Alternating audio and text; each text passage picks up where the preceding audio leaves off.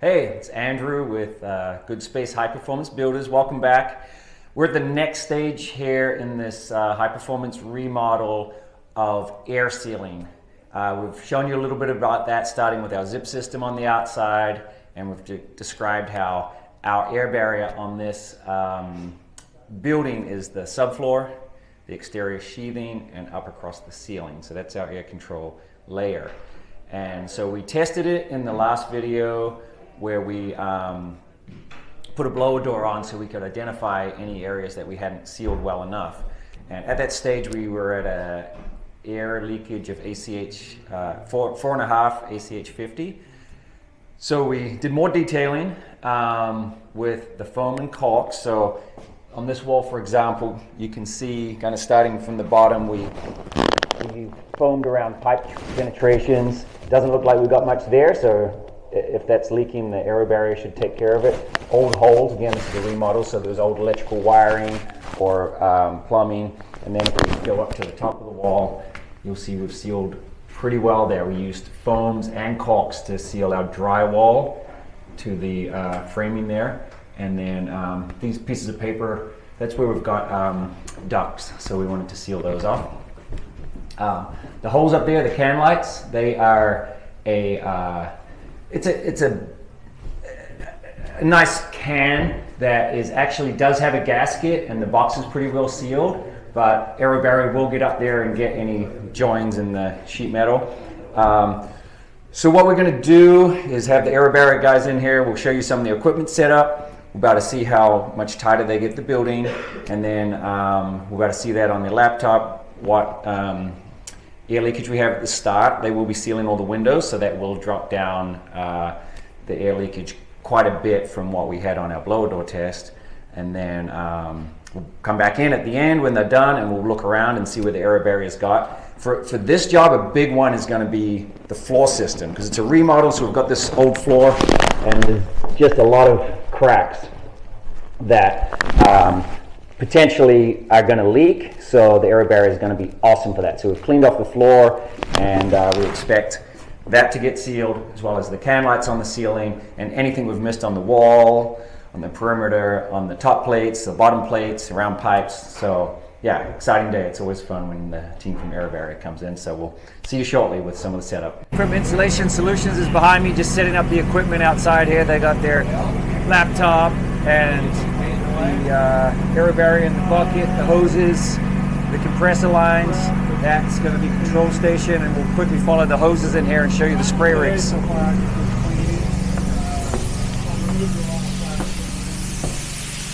This house is about 1,200 square feet, so not too big. So we've got 3 lines coming in, color-coded lines, and I'll show you the spray rigs that are going to be putting the aerosol product into the rooms.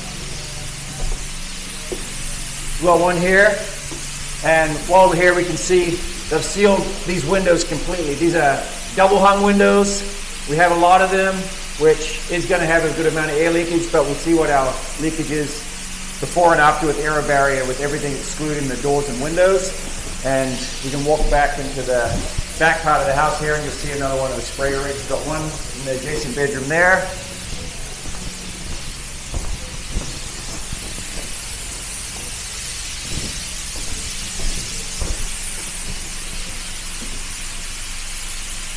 And then this one is back in this corner of the house, so they're kind of spraying all corners to really get a good mist of the product that's going to find its way through the cracks. So we'll watch on the computer in there and see what our air leakage numbers are like. Now the AeroBarrier system's up and running. The guys from Insulation Solutions have got the blower door set up. In fact, they just put the smaller ring in as it's sealing up. We started at 6. And now, last time I checked, we're about 6.5. We've been running for about 10 minutes. It's sealing up pretty quickly because we think most of our cracks are pretty small. It'll seal faster. And the reason we're now at 6 starting point instead of the 4.5 we had with our test is now the can lights are open. And those boxes we put in, we thought they weren't too leaky, but certainly they were a little bit. We went in with some smoke earlier and tested that. So we'll keep this running for a while and see how much we can knock the number down to. I will take you around the back and show you something funny that happened because we were having some high readings, ACH 10, and I'll show you why. So follow me around here. Back here on this wall, we have the intake for the fresh air for our HRV.